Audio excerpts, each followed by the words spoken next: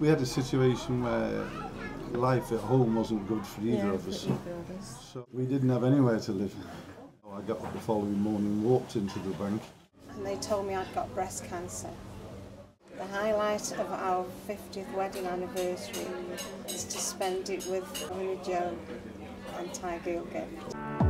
Stars fall at my feet, keep me grounded as I reach higher than I see. Is there something there for me? สวัสดีค่ะ Hello everyone, Tiger Gift and Foreigner Joe. We are on our way to Milano. We are meeting up with some subscribers and now friends, Mick and Maria. We actually had dinner with them last night at the German restaurant here in town. We're going to go meet them for breakfast. They have an interesting story of trials and tribulations over the past 50 years that they will share with us. We are here at one of our favorite places, Milano Cafe, Home and Garden. Link in the description and pinned comment of this video. Please excuse the noise because it's going to be a little loud and all the windows picking up, but this place is busy. Anyway, we're here with Mick and Maria again, and like I was saying to you guys, I mean, they have a story that's unbelievable. We like to share people's stories, but this is one of the best success stories we've actually heard, or best life stories, that is. So we're gonna introduce you to them and let them tell their story. So Mick, it was great meeting you and Maria again. We really had an awesome time at dinner last night. We didn't pull the camera out. We just wanted to enjoy the moment. Where you guys from? We're from England. From England. From Stoke-on-Trent in England, which is the Potteries. They call it the Potteries. So we're from England. And you were telling me that you guys got married when Maria was 16 and you were 18. I was 19. I was 19 on the 7th of February and married on the 17th. So I was just 19. So what age did you meet each other? 12. I think I met Maria. She didn't remember. I remember seeing her walk. I had to go to her dad's house one day to collect a ladder, and she came in with the brothers, 2 young brothers, and I saw her that day. And I would be 13 and Maria would be 11. And the next time I saw her, she was 13 and I was 15 at the youth club. And then I linked it to, oh, I remember you were, and that was how we met. So then we started seeing each other at the youth club. We had a situation where life at home wasn't good for either of us. So we got to a point where we wanted to wait until I was 21 and Maria was 19. That was the plan. But because of the situation, we decided let's go now. We'll get married and go. So that was it. That's what we did. So where did you live? We didn't have anywhere to live. We talked about if we had to do, we'd live in a tent. Or a caravan. Or a caravan or something. We'd live anywhere. So that was the start. My dad said, if you want to come and live with us, you have 6 weeks. After 6 weeks, you leave. And my father was the type of person, if he said 6 weeks, it was 6, not 5 or 4, it was 6. So we had 6 weeks to think about what we were going to do. So what did you do? I went into town with my father-in-law, Mick's dad, and we saw a sign in a window in a house for sale or to rent. So when Mick got in from work that night, I explained about, because we'd been to see numerous properties and for whatever reason we didn't get them. We wouldn't rent to us. The following morning we went down to see the ladies called Mrs. Bushell, and she didn't want to rent, she wanted to sell. So we thought, how is this going to happen? We have no money or anything. So Mick just walked into the local bank one day and just said, we want to buy a house. How did that work out, Mick? And that was it. Well, the morning I woke up, the following morning after the lady told us she didn't want to rent anymore, and I said, okay, well, we'll go to the bank. That's the only thing I can think of. So I got up the following morning, walked into the bank. Never been in a bank in my life. knew nothing about bank accounts or banking or anything. I walked in and the lady on the desk said, "Can I help?" And I said, "Well, yes, I hope so. I want to borrow some money to buy a house." She said, "Are you a customer at the bank?" And I said, "No." And she said, "Have you got an appointment to see the manager?" And I said, "No." And just then the door opened to the manager's office and he said, "Can I help you?" And I said, "Well, I hope so." I said, "I'm looking to borrow some money to buy a house." So he said, "Are you a customer of the bank?" I said, "No." So he said, "Okay, come in." So I went into his office and he said, "Why are you wanting to buy a house?" I explained the situation at home and that we just got married. I explained all this and I told him the house was 5 minutes walk away, and the bank manager took his jacket off the stand, put his jacket on. He said, "Follow me." And out the bank I came, 19 years old, just 19, and followed him up the road to where this house was for sale. And he looked around the house and he said, "Okay, come back with me to the bank." So he took me to the bank and he said to me, he said, "I'm going to trust you that you're going to pay this money back." And I said, "Well, I will, I won't. I'll never ever let you down. I'll always pay the money back." And he said, "Okay then." He said, "I'm going to lend you the money to buy the house." So this was how we started. This guy was amazing. Yes. For me to 19 years of age, walking off the street, I hadn't got a clue what I was doing apart from just asking someone to give me the money to buy a house, which was £1,800 at the time in 1973, 1,800. The lady that was selling the house then 2 days later came back to me and she said, "I'm putting the price up to 2,000 because her son had told her she would have to pay tax." So I went back to the bank manager who asked me to go and fetch the lady to the bank. He explained that you won't have to pay any tax because it's your property. She wouldn't accept that, she wanted the 2,000. So at that the bank manager asked her to leave and said to me, do you want to pay the extra 200? And I said, "Well, if you're going to lend me, yes, I don't have anything." So at that he offered to give me another 2,000. He then asked me, do you have any furniture?" And I said, "No." He said, "Do you have nothing?" I said, "No. People have offered to give us some little things." He says, "Do you have a bed?" I said, "No." "Cooker?" "No." "Do you have a carpet?" I said, "No." So he said, "Okay, do you want to borrow another 200 to buy these things with, because you're going to need these?" And I said, "Well, if you lend me the money, yes, I'll have it." He lent us the 200, extra 200 to buy the furniture, and rang his friend, who was the lawyer, and his golf partner, and said, "Could you sort this out quickly, because he's only got 5 weeks left before they move in," which he did, and literally bang on 6 weeks we moved into this new house. So the bank manager says, "You need to open an account today so I can put the money into the account, so when the lawyer calls you to go and sign the papers, that you then have the money to give him a check." And I said, "I don't have any money to open an account with." So the bank manager took his wallet out and gave me £5 out of his wallet. He said to me, "Go to the desk and tell the girl you want to open an account and give her the £5. He said, "But I want you to bring me back on the day you get paid," which was on Friday, which I did. I went back on the Friday, gave him the £5 back that he'd lent me. So that was basically it. We had nothing, and we lived in that house for 40 years. For 40 years. Did you ever go thank the bank manager for everything he did for you guys? Yeah. I went back a short time later, because one thing he made me promise, that if I ever needed any money to go back and see him, don't go to loan sharks and all these things, and go to him and he would look after me. So I promised this is what I would do.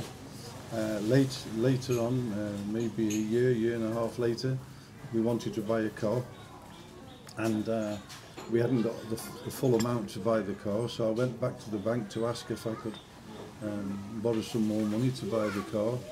And when I got there, I'm sure the bank manager's name was Mr. Wilcox. And I walked in and I said to the girl, could I see Mr. Wilcox? And she said, no, we have a new bank manager. And they called the new bank manager. He called me in and he said, how can I help you? And I said, well, I came to see Mr. Wilcox. I want to borrow some money. He said Mr. Wilcox died last year. Oh, wow. So he must have died within a few months of us having the house. The new bank manager then goes to say to me, well, looking at your situation, you had a loan from the bank. I said, no, I had a mortgage. And he said, no, you didn't. He said, Mr. Wilcox gave you a loan. And I don't know why you got the loan, because you didn't have any capital or anything. I don't know why he's done this, because I would certainly not have done this if you'd have walked into my bank. And I said, well, I'm glad I didn't walk into your bank. I said, and based on that, I don't like your attitude. And I left. And I left the bank. I left that bank and went to another bank. I went from a high with Mr. Wilcox doing everything for me to a low with the next one I went to see, who just didn't want to help me, didn't want to give me any money, challenged me on everything I said. So I left. But this bank manager, I mean, he didn't know you. You had no money in your pocket. You had no experience in a bank at all. No. And from nowhere, a stranger, he decided he was going to reach out and he was going to bless you and help you and your wife. Yeah, that's right. That's what an amazing story. Sometimes we have people put in our life, we don't know the reasons, but this gentleman was definitely put in your life for a reason. Yeah, you know? and for the years since and now, as I say, 50 years on, I still question why did he do that for me? You know, what made him think when I walked in that bank that day, I'm going to help this guy? You know, he could have helped anyone. Yeah, I was there for a reason. Must have been just on that moment. I walked in that bank, and the guy was there. Tell me about your job. Later on, when we, as the children, because we had two beautiful children, we have two lovely daughters, and we have three gorgeous grandkids and a great grandson now. How old are you, if you don't mind me asking? I'm 69. It's amazing. You don't look 69. 66. 66. Yeah. And 50 years together. Yeah. Yeah. And I went to work voluntary. I went to work in a residential school voluntary with children with behavioural difficulties and social and emotional difficulties, and I spent the next 26 years working my way up. And, okay, well, we'll talk about that in a minute, but first enjoy your breakfast. You got the omelet and bacon. Yeah. And Maria has the fruit salad. Yeah, it's beautiful. Awesome. All right, so eat and we'll continue where we stopped on this video. Alrighty, so breakfast was delicious. How was it for you guys? Excellent. Absolutely gorgeous. Would you recommend this place? This is yes. Definitely. It's really nice. Yeah, we wanted to come and stay in the accommodation here, but it's fully It's booked. Yeah, I'm going to have to do a video on that. Honestly, I've been coming here for so long, I didn't even know they had rooms for rent, but Gift just told me. So, continuing on, so you started working for like a boys, underprivileged boys? Yeah, the school was a residential school for boys with social and emotional difficulties, behaviour difficulties. I started as a volunteer one night a week, taking one boy fishing. From that I ended up going full-time. I was offered a job and went full-time. So I spent the next 26 years of my life working with these and some amazing children. You know, a lot of the children that people had given up on, didn't want, you know, maybe been in 4 or 5 different schools and nobody wanted to work with them. So I had this opportunity to work with them, which was, for me, it was a dream job. And I did that up until 2011. So did you retire from there? yes. So I took early retirement. I applied for early retirement, situation at home with Maria, with her health, and so I decided that I wanted to take the time to be with Maria than to spend the rest of my time going through treatment with Maria she was having. So what happened, Maria? We went on holiday in 2011 to Catalonia, and we came back after the summer. I'd had a mammogram before I went on holiday, and expecting everything to be fine when we got back. Excuse me. And I had numerous letters asking me to go back to the hospital for another test. Anyway, we went back. I had another scan. I saw the doctors, and they told me I'd got breast cancer. I had the biopsy and lumpectomy, and in between you have to wait 3 weeks for all test results. And I was told I had breast cancer, and the type of cancer that it was, I needed 2 years of treatment, which was chemotherapy, radiotherapy and Herceptin. So tamoxifen for 10 years I had to take that, which I finished last year, the year before I think, which now I've actually finished completely all medication, been discharged, survivor of cancer, and I feel like me again. You got diagnosed because you did your annual checkup? Yes. So well, every 3 years. So that's what. And it was yes, it was on the mammogram that I had. They saw the lump there. So yeah, I recommend all women to make sure they have their mammograms. And when do they start that? What age do you usually? I think they brought the age down now, but I think it was about. Is it about 50? I think it was 50. Unless, of course, a lady feels something. Yes, or it runs in the family. In my case, it didn't. I was just unlucky. Wow, wow. Yeah. So you're a survivor of breast cancer, yes. And what is the survival rate? Do you even know? I think it's a lot higher now than it used to be. It's called. So that's good news. So that's good news. You also took part in a trial.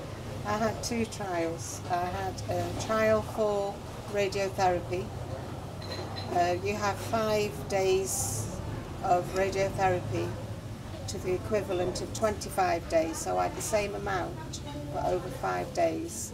I suppose just to see what the effect is, so ladies can get the treatment a shorter period of time, because 25 treatments is a long time. And then I was in trials for, what was that for? Tamoxifen trials, because I think women used to be on it for 20 years, and I was on it for 10, and hopefully they maybe bring it down to 5 years. Mm-hmm. And then you guys decided you were leaving England. Mm-hmm. Well, what happened then is once Maria was diagnosed with cancer, when we realised that it was an aggressive form of cancer that she had, which it was, and knowing what was going to happen then over the next 2 years, chemotherapy and everything else, I decided to take early retirement, and the authority were very good. They allowed me to go 2 years early and made my pension up so I could spend that time with her. We also had a little house in Catalonia in Greece that we bought in 2007. It was going to be our retirement home when I was 65. That was the plan. Once Maria had gone through the 2 years of treatments, I said, why are we going to wait? Why wait till we're 65? Why not go now? So we spoke with the children. Our children in their 40s now anyway, but we spoke to our children and grandchildren. We explained why we want to go. And they said, go and do it. Yeah. We can come and visit you and have a free holiday. So we said, okay. So we put our little house on the market that we bought when we first got married. And that you paid £2,000 for. Yes. And how much did you sell that house for? I think in the end it was 110,000 we sold it for. I think that's a good return on investment. Yeah. And a young guy came along, a single guy came and looked at it. He looked at 20 houses that week, and he came and within 15 minutes of looking at our house, he said, I want it. Yeah. Wow. He paid me the asking price and away we went. So the gentleman that initially lent you the £2,000 basically gave you guys a great life in the house for over 40 years. Yeah. Yes. Yeah. Yes. Yeah. And when we look back at that, we often think, where would we have been? Where would we have gone? How would our life have mapped out if we hadn't met that bank manager Mr. that day? Wilcox. If I hadn't have walked into the bank that day. I think one thing once, I think I said this to you before, Joe, when someone says to you, you have cancer, no one knows what that feeling is like to be told that you're the one who has cancer. So Maria has got this feeling of, where do I go now, what's going to happen and everything else. For me, it was like, it was a bolt out of the blue. When we went to the hospital and we got told, I couldn't register, it wouldn't register.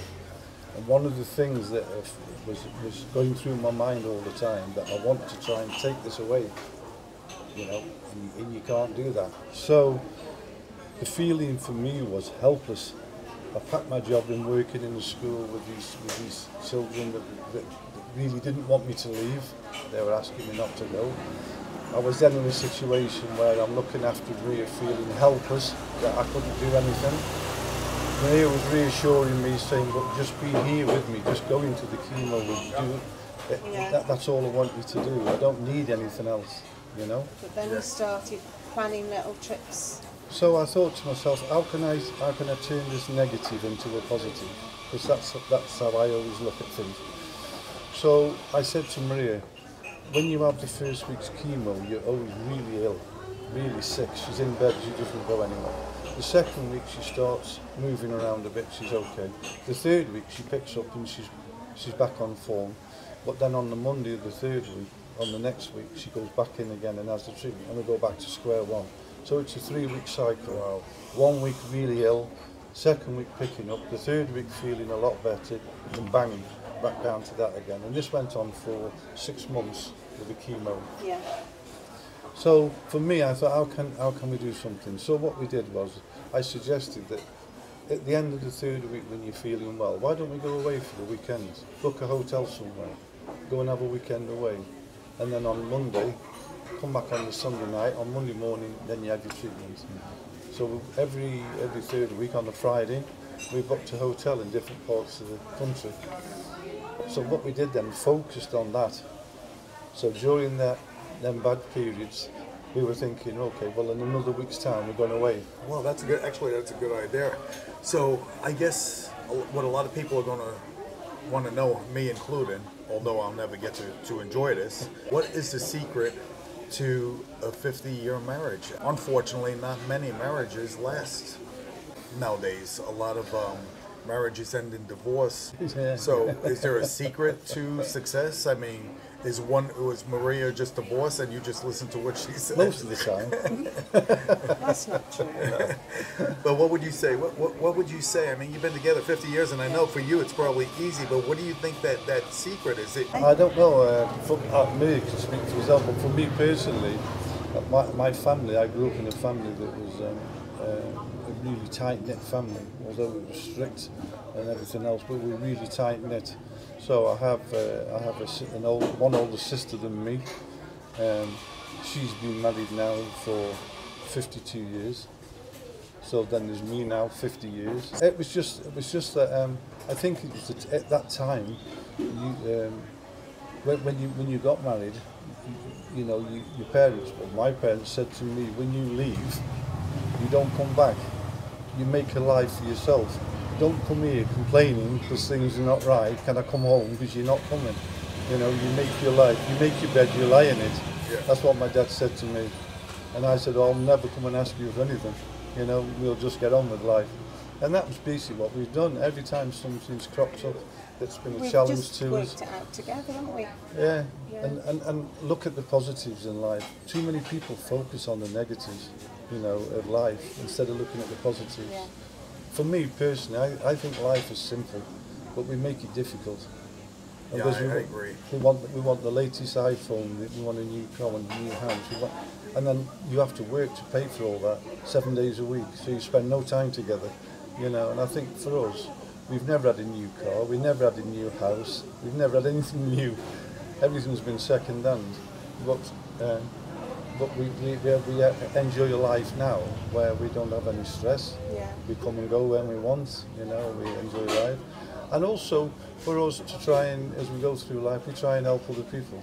So if we know somebody who's struggling for some reason, we try to be there for them as well. So and that's the way we are. You can't change the way you are. That's the way. When you buy a property, it's just bricks and mortar. It's a home. It's a house. Right. What you do with it makes it a home. Once you leave that house, it becomes a house again. The next person coming along makes it their home. You know. So I'd never put that much store on a house. You know. It's more important for us that we have a nice home. What an amazing story. Thank you so much for sharing that. You're welcome.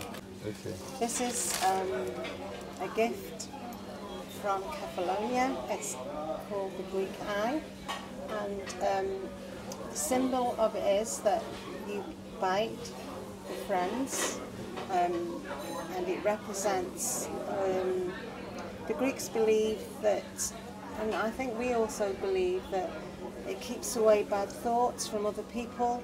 It gives you strength. Anything else? It's the Greek people say it's to stop the bad and negative thoughts entering your house. So what they do, they have these and they hang them over the door, and that way you don't get people's negative thoughts. Yeah, they stay out of your house and out of your lives. And when the highlight of our 50th wedding anniversary is to spend it with Father Joe and Tiger Gift. Wow, which we have followed for 3 years. Yeah. And for the rest of our life now, when people say, well, where were you on your golden anniversary? I said, well, we were in Pratchett Kirrican having a meal with Joe and Gift. Oh, wow. Thank you so much. We feel privileged and special that you wanted to spend that special day with us, and we really enjoyed dinner last night as well as breakfast this morning. And thank you so much for this gift, because we do have negativity trying to come into our life, into our channel, but we always push back. We delete the negativity. But this hopefully will protect us, and we will hang it. We will hang it outside our door when we get home. Yeah, we have one outside our door. Yes. Our granddaughter. One inside. Our granddaughter has one small one inside her bedroom window, and she said since she's put it up, she doesn't feel like she gets any negativity in her room now. So my role as a behaviour specialist, so I understand about behaviour. Yeah. And when you get people like that, sometimes it's almost like it's a form of attention-seeking behaviour, because they haven't got anything else going on in their life. So let's wind Joe up, he'll come back at us, and then we'll have a go at it. Yeah, they try to get a rise. And then you're feeding into that negativity. So it's the best thing what you say, just ignore it. I agree 100%. Thank you so much again. You're welcome. We love meeting you guys. I know we're going to be friends forever. Yes. And we'll stay in touch, and hopefully one day Gift and I can come to Greece and meet up with you guys. You're welcome. Yes, you're welcome anytime. We have a little house there. You're welcome to use. You can come and stay with us. Thank you so much. Thank you again. We're still going to hang out, but we're just going to end the video now. ขอบคุณค่ะ Thank you so much for watching our video นะคะ Love you all นะคะ รักทุกคนเลยนะคะ บ๊ายบายค่ะ สวัสดีค่ะ